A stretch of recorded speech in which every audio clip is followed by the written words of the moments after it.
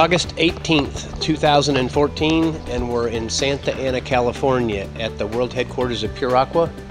And very soon we'll be shipping a water treatment system to the Dominican Republic in the Caribbean. Included in the system and shipment are a multimedia filter. Incidentally, the feed water is well water of about 2,000 ppm TDS. First, there's the multimedia filter for turbidity reduction, particulate removal. Secondly, activated carbon for taste, odor, organics.